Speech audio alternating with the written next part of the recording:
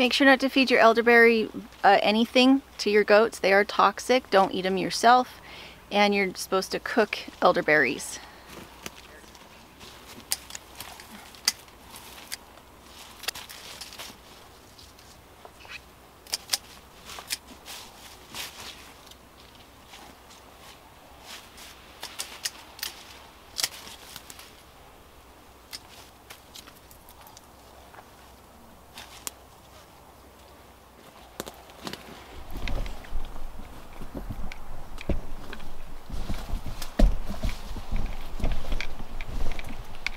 All right, with permaculture, I have all this wonderful, wonderful fruit, and I don't really have to think about it, and I don't have to do a lot of pruning. I just have to come in and do things occasionally. One of the things I will do later in the year is come and cut back all the motherwort so that it's not sticking up as dead branches. Some of the best permaculture plants are very prickly. Motherwort is no exception. It's very prickly. It has these little, they kind of look like goat heads, but they're not aggressively thorned. The thorns are soft, very soft. But they're wonderful for the bees. They're wonderful to create a mulch that I cut and drop. Love them to pieces. But once all the leaves drop, I come in and cut down the bush. So I've also cut back the elderberries, as you've seen. I need to be able to walk through here. Even though it's permaculture and it's wild, it still needs to be useful to the people that are watering and fertilizing it, right? I feed the ducks that come in and fertilize these plants with their poop.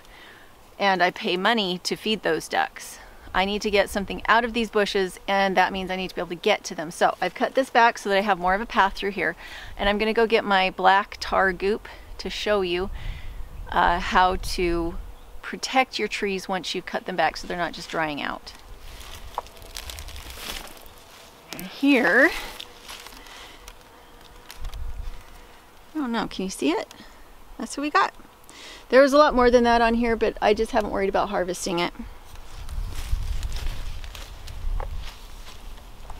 All right. This is a pruning sealer.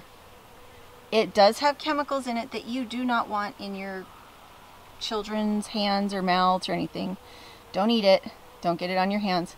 I really like this one in particular because it has that little wand. The first one I bought was called Tree Guard, and it did not have the little wand. I'll see if I can find this on Amazon and put it in the link for you. So I cut these back with my little clippers with these, but these aren't strong enough to really get it back as far to the base of the trees it needs to go. I don't like to leave long branches out because kids can run around and poke their eyes pretty good.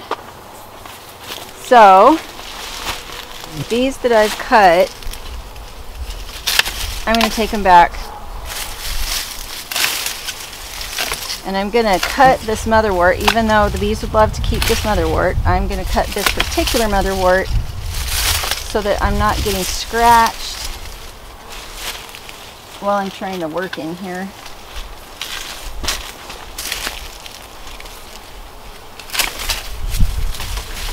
Not everybody's skin is sensitive to this kind of thing. My skin is sensitive to everything. And so even though a lot of people, the motherwort wouldn't bother them, it's a serious irritant to my skin. But that's just because I have very sensitive skin. So I'm just going to cut these guys back.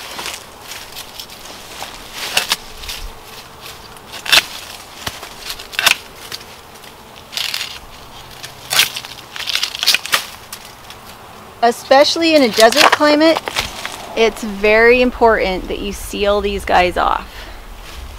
If you don't seal them off, you are going to end up with plants that are drying out.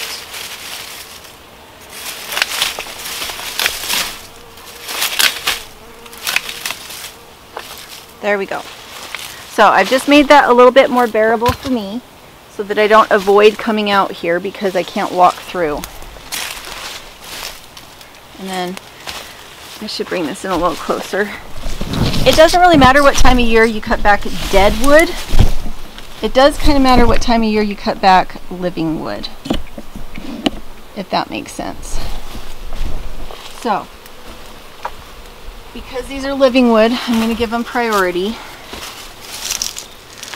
I'm not going to put this on the ones that are closer to the ground because those were suckers, not necessarily branches. And this stuff needs to dry. And then once it's dry, you can rub up against it and it's not a big deal.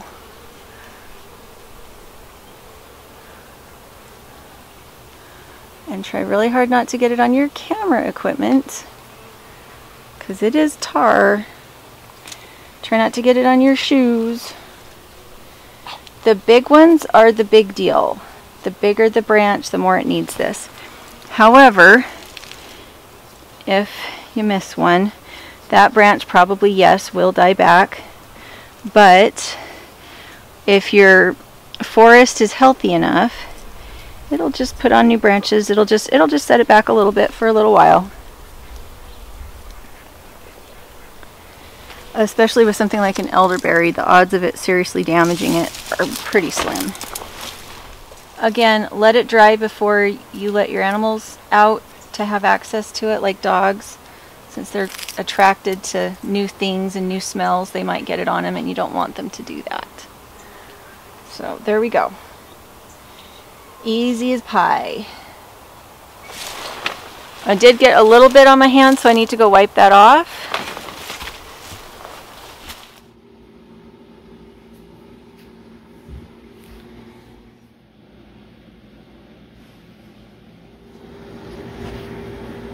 I'm starting to be like Dad. Are you a collector? Can you see it pretty good? Mm-hmm.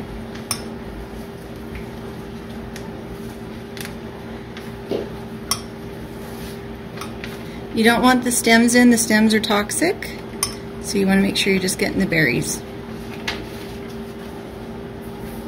Thank you.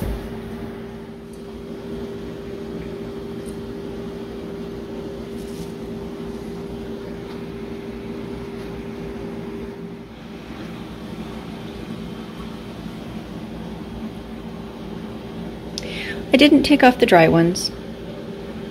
I just left those on. A little bit goes a long, long way. Now I'm going to put a lid on this and let the water in the bottom of the pan steam the fruit. Alright, you have to make sure not to overheat it. Even though with the water in the bottom, it boiled over very, very quickly. Like in 2 seconds, it boiled over. Which is really sad because now I have elderberry all over the oven. But, it's okay. What I'm going to do is I'm going to add honey to this, and then I'm going to strain it and put it in a jar in the fridge. Okay, so I have a sieve to catch the seeds. It is now a honey and elderberry mixture. Alright, there we go. 2 pints plus, I'd say at least another pint that spilled over on the stove. Homesteading and cooking are not perfect. Sometimes you get distracted cleaning the kitchen and the pot boils over after only being on for 2 seconds. Sometimes it happens. So the pulp, because it's been cooked, it's now edible, goes to pigs.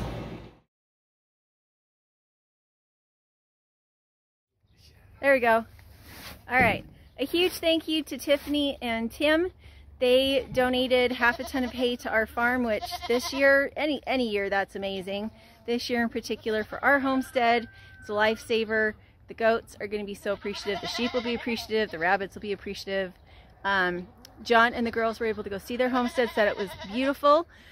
I was resting up yesterday in order to be able to unload it today, so I didn't go, but it hasn't been sprayed with anything. It's so nice to have friends and other farmers in our area. So thanks for all of you who contribute to our homestead.